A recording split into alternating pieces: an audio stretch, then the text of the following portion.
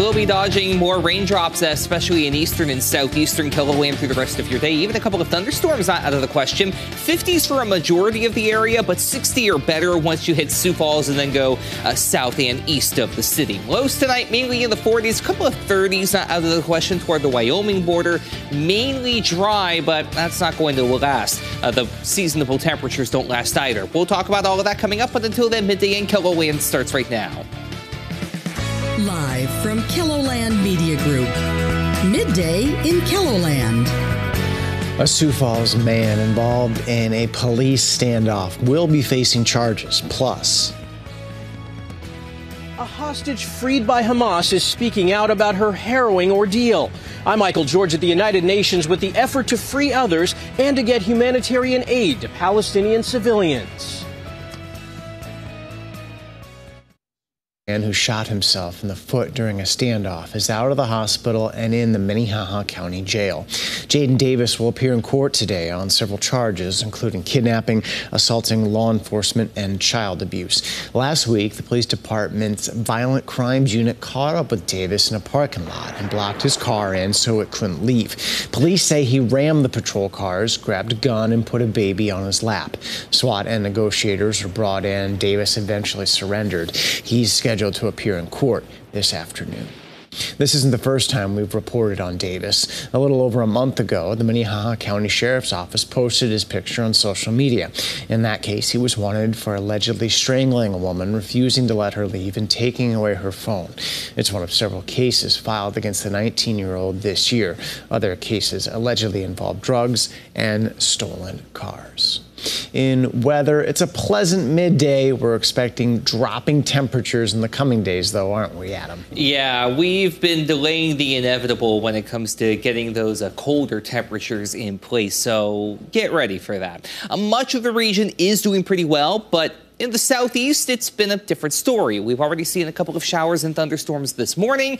And as we take a look at our Beersford radar, you can see a couple more of those showers moving through from southwest to northeast, and including one thunderstorm just to the east of Pipestone that's going to be headed toward Tracy and then going south of Marshall as well.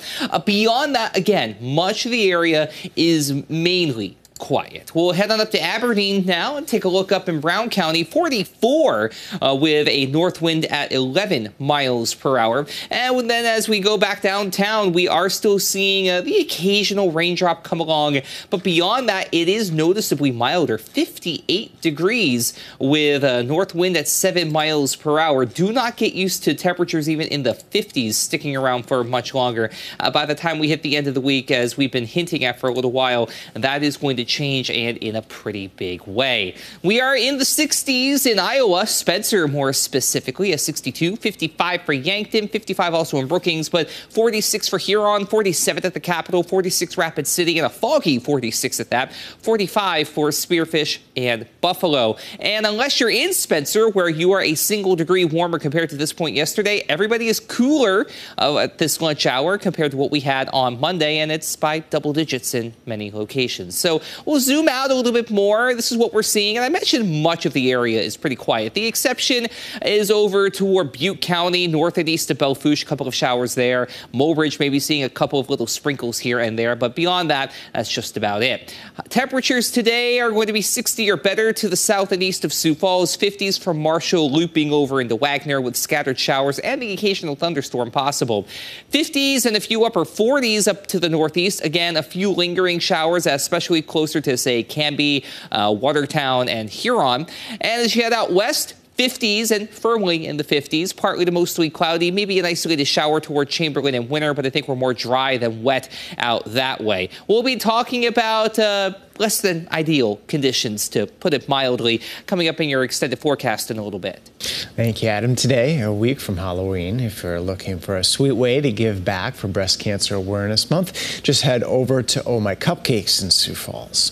Each October, the business sells their pink velvet Ms. Kim cakes and cupcakes. A portion of the proceeds go to the Avera Cancer Institute, but they also want to raise awareness about breast cancer. Every October, we just really like to remind people with our messaging to do your monthly self-checks, to get a mammogram, to not ignore something that you think might be a little bit suspicious, but to get it checked out. The cupcakes are available in-store each day, and the 3-layer cake is available for pre-order through the rest of the month. Coming up later on KELOLAND News, Lauren Solik will tell us why giving back during this month is important to Oh My Cupcakes founder Melissa Johnson. An off-duty pilot is charged with 83 counts of attempted murder and reckless endangerment. Authorities say Joseph Emerson tried to shut down the engines during a flight from Everett, Washington to San Francisco. Authorities say he was riding in the cockpit jump seat at the time of the incident. The plane was diverted to Portland, Oregon, where Emerson was taken into custody. Former President Donald Trump's fixer-turned-foe, Michael Cohen, is posed to testify against his old boss as a key witness at the former president's New York civil fraud trial. Trump voluntarily came back to court today for the highly anticipated testimony. Cohen scrapped their expected showdown last week, citing a health issue. Cohen has said it will be his first time seeing Trump in 5 years. Trump is expected to testify later on in the trial. He denies any wrongdoing. One of the 2 elderly Israeli hostages released yesterday is describing her ordeal. Hamas is believed to still be holding more than 200 others captive in Gaza, including Americans. In Gaza, conditions continue to deteriorate for millions of Palestinian civilians living in the Hamas-controlled territory, which Israel has bombarded with airstrikes in the wake of brutal terror attacks in Israel earlier this month. Michael George reports from the United Nations, where the U.S. Secretary of State is in meetings to discuss the situation in the Middle East. Sitting in a wheelchair, 85-year-old freed hostage Yocheved Lifshitz described her kidnapping. Her daughter translating from Hebrew. My mom is saying that she was taken on the back of a motorbike and that while she was being taken, she was hit by sticks. Hamas handed over Lifshitz and 79-year-old Nurit Cooper to the Red Cross last night. Lifshitz says she was treated well, but separated from her husband early on. He's still believed to be held by Hamas, among about 220 remaining hostages. We do not know, from my mom's story, what happened to my dad. We do know that he was injured. Israel has stepped up airstrikes in Gaza ahead of a widely anticipated ground assault.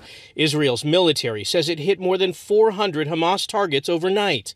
Gaza, though, is very densely populated, and many of the dead and wounded appear to be civilians, including children. U.S. Secretary of State Antony Blinken is attending a UN security meeting on the Middle East, as United Nations agencies call for much more humanitarian aid to be allowed into Gaza. UN organizations describe the situation in Gaza, home to 2 million people, as dire. They say more than 20 times the aid currently being delivered is needed to support civilians living inside the Hamas-controlled territory.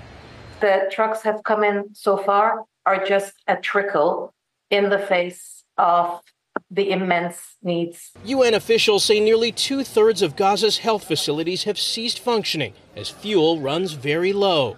Michael George, CBS News, the United Nations. Israel has not allowed fuel into Gaza amid concerns that it will end up in the hands of Hamas.